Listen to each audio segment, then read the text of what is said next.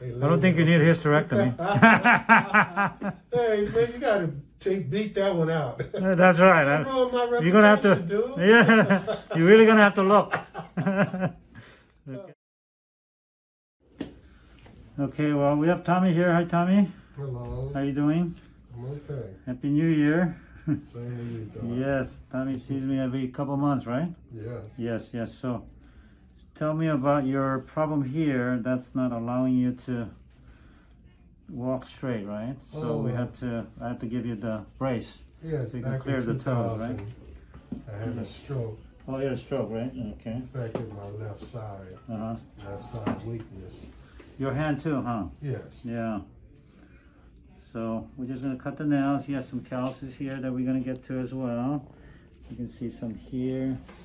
You can see some there because of his problem on this side, he's putting a lot more weight on this side. So we're gonna do both, right, Tommy? Yeah, Doc, and because of the muscular tone, what do they call it when your foot want to turn over on this side? That foot want to turn up in the shoe. I think it's sufflex. I'm not for sure. Okay. So were you working back then, like? Yeah, I was the building inspector for the city of Long Beach. Oh, were you really? Oh, wow. So that requires a lot of walking. Yeah. Right. So all of a sudden you can't walk now. Yeah. Oh, wow. And, you know, I can walk only because of the muscle tone. They told me that would allow me to walk because every time I move, the tone kicks in and strengthens the foot and the leg. Oh, okay. So I'm able to put a little weight on it. Yeah. You have the brace to hold this foot up though, right? Yes. Yeah, that's working well. Oh yeah, it's you know, Doc, when you put stuff up under the bottom of your foot, then it tends to irritate it. Yeah, it's hard to walk with it, huh? Yeah, right? And that's what makes the muscle tone kick in, and the foot turns over on its side. Thus, to rub him in the shoe, and yeah, because that's why you're getting the corn right here, huh? Yeah. Yeah. You can see there's a corn over here as well, but there's really no hard callus here. It's almost kind of a bubbled up look to it. But it's... And being on blood thinners, I think that might have something to do with it also. I'm not for sure. Yeah. The skin is a lot thinner right here. Yeah.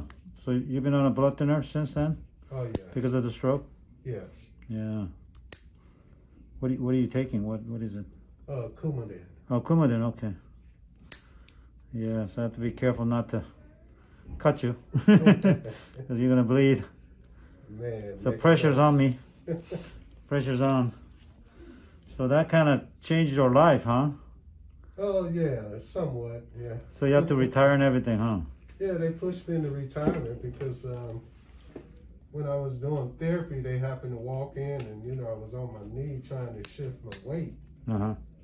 And fell over on my side onto my back. And oh, really? yeah, my supervisor and director knew then that it was a wrap. So they just shook their head and walked on out and told me that they're going to push me into retirement. That's it, huh?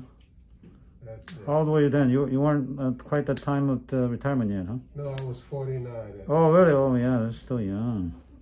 Yeah. So did you have a heart problem, or how did you get the stroke? Doc, I think it was really talking to a chiropractor, and I explained to him that I was in a car accident, got spun around. Oh, you did? And then when you know, go to the chiropractor, they did a neck adjustment. And because of the vessels and arteries in the neck, the clots was, it was two of them, both of them under the armpit of my right arm. Oh. So when was that accident? 99. 99? Yeah, March of 99. And I first had an episode September of 99. The stroke? No, I just had pain in my right arm. Oh, okay. And I guess the clot was forming then. So I went back to work, and then February. That's when the stroke happened? I'm sorry? No, I called 911 because I couldn't swallow water. Oh, really? I had excruciating pain in my right arm. Mm-hmm. About the time I got to the hospital, the doctor stuck a needle in my arm and said it was forming a compartment. Oh, really? And if they didn't hurry up and do surgery, I would probably lose my arm. Oh, really? Wow. So I woke up 4 days later in intensive care, and that's when the nurse explained to me that after the surgery I was recovering. She came and talked to me, and she noticed my speech was being slurred. Oh. So they knew then that I was probably having a stroke, so they shot me, rushed me down, and put me in the hyperbaric chamber. Oh, okay. And then... And that fresh pure oxygen saved most of my brain tissue. Oh, really? And my arm. Oh, wow. But when I woke up 4 days later, I still had my arm, but they had to do a hysterectomy. Cut it open and remove what they thought was the clots. Oh, really? Where? In your arm? Yeah, it was under here. Oh, really? They oh, thought wow. that the clot was actually in my arm. Huh. So when they did the fasciotomy. Yeah, yeah. I don't think you need a hysterectomy. Hey, man, you gotta beat that one out. That's right. You're gonna have to. Dude. Yeah, you're really gonna have to look. Okay. Oh man. Okay, so they think they had the clot there. Yeah. Okay, and then did they find anything, or what happened? No, it just healed. Well, with the clots being up under the armpit. Uh-huh. And they said, of course, that was unusual. They'd never seen nothing like that. Right, that's very unusual. Yeah, and it just so happened that years later, talking to the chiropractor, and he would say, well, I'm not going to mess with your upper part because that could easily cause another clot. Oh, yeah. I said, whoa, man. So I finally found out that maybe that neck adjustment might have done it because of all the arteries and veins in the neck. Yeah. Wow. So You're pretty healthy though at the time? Like oh yeah. You weren't taking any medications or? No, I was riding 10 speeds, playing softball. Really? Wow. Driving my little Porsche. Oh, nice. But being a bachelor, I wouldn't. Oh, you're a bachelor. You're a single guy? Yeah, I was single at the time. I was just, enjoying social life. Right. Wow. So that was a shocker. So how much rehab did you have to do? Oh, I did rehab from March until October. March to October, about 6 months? Yeah, and they said that once they get you up on your feet, you hit that plateau on the weekly meetings with the doctor and the therapist and the insurance. They figure they can release you to your support group. Uh-huh. So a lot of people have the same problem, huh?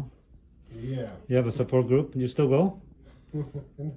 No, I joined the support group, and it was over at the church, and it was helped because I was able to see how different strokes affect different people in different ways. Right. One gentleman there, his stroke left him voiceless.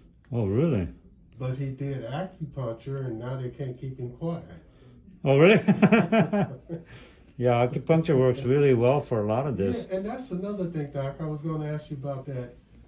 I know it's a lot of tone has to do with this foot. But do you think acupuncture can actually help?